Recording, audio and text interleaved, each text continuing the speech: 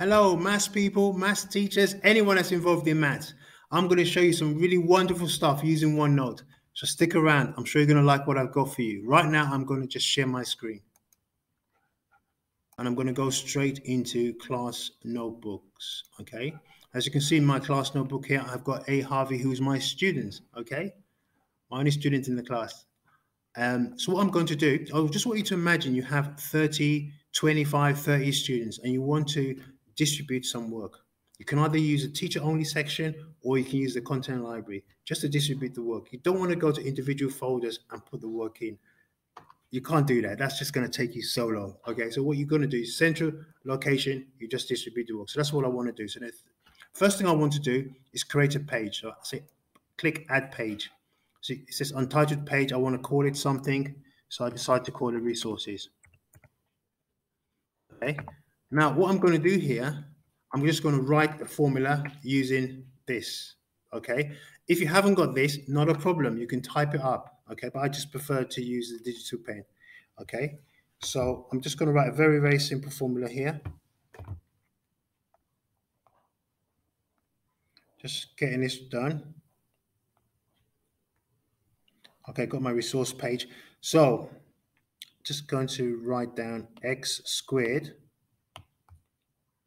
Okay, so x squared plus 290 is equal to 907. Remember, you can make this as complicated or as easy as you want. So primary school, secondary school, any level of secondary school, college, you can make it as seriously as easy as complicated as you want. So it's absolutely brilliant.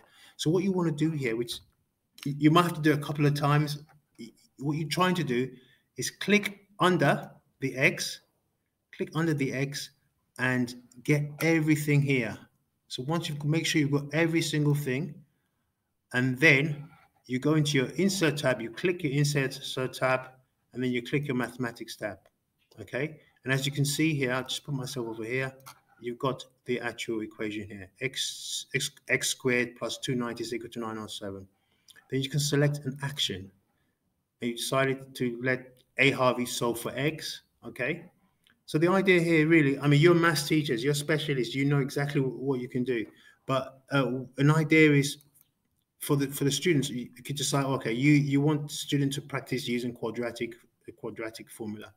So you've shown her all the steps that she needs to do. Okay. So she can go through those steps, and then you can give her similar problems. Okay, similar problems for her to solve. So that could be an idea. But as you're math specialist, I'm sure you have your own way of doing it.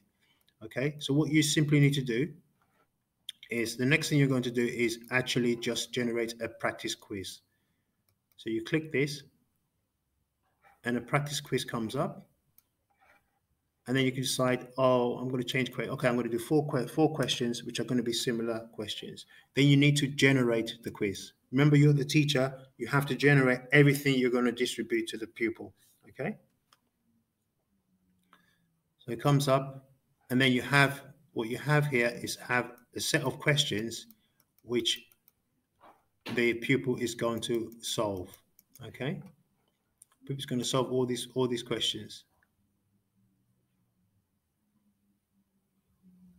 Okay, so what you now need to do, you now need to distribute this to the students. So let me just get rid of this. Let me just take myself here, and let me just get rid of this. Okay, so now you go into class notebooks. So you click class notebooks, and then as you can see here, you've got distribute page. You click down. Normally, if you have 20, 30 pupils, you would just click, you use this option to distribute. I've only got one pupil, so I'm going to click individual distribution, which will appear here. Okay. And now you got to decide where you want to distribute it. Remember, the student has about 4 folders or 5 folders, depending on how many folders you've created. So you need to decide where you want to distribute it. So you click here, and then you click next. And I've decided, oh, do I want forms? Do I want homework? I'm going to put it in forms. So I click forms, and I then distribute. Okay. So it's done straight away. Normally, even if you have 25, 30 kids, it's normally very, very quick. It normally just takes a minute and it distributes to every single pupil. Okay, so I've done that. So let's check the folder. So let me just clear this one out. And let me go to her folder. Let me just put myself here. Okay, let me just go to her folder. Let's go to forms. And that's our folder here. Okay, you can see it's in a section. It's all been distributed perfectly. So what she's going to do now, she can either do it on OneNote or she can click it and open it in Microsoft Forms. It's probably easier that way. It depends on what she wants to do. So let me just click it like that. And then she's just going to solve for X. Okay, all these equations here, 4 equations. Now, what I'm going to show you in the next video is how you can ensure that the person's just not guessing, okay? Because what you can literally do here is literally just guess, and you really want to make sure that the student is actually learning. Like I said, you're a math specialist, you have a way of doing it. But what I would suggest is that you create another folder to put working out.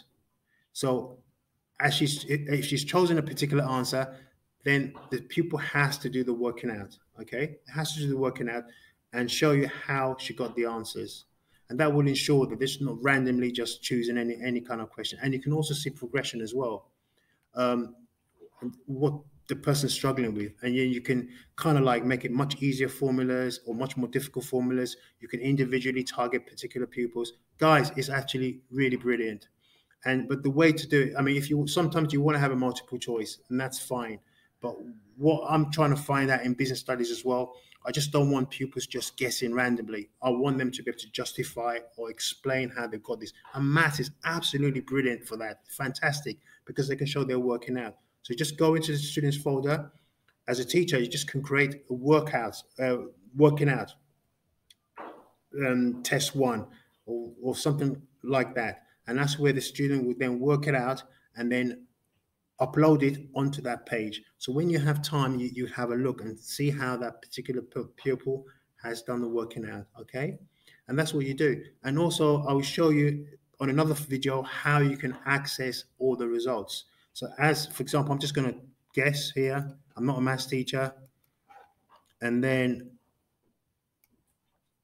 just choose anyone randomly. I think I've only done 3 actually. Yeah, let me just do one more. And then you simply press submit. This is your response has been submitted. And then you say view your results. 50%. Wow. Just guessing. Amazing.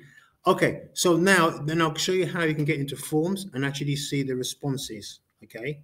But I think the idea is that you really want to be able to control what the student does. You do want to stop the student from just randomly guessing. So hopefully this video has been useful for you. I will show you the next video will be about how you can monitor that. But the simple way of doing it is setting up a folder where the student has to do working out. So hopefully, if this has been of some benefit, please give it a thumbs up, subscribe. I'm going to do a lot more of these things. And hopefully you start thinking about using OneNote. Thank you very much. Bye-bye.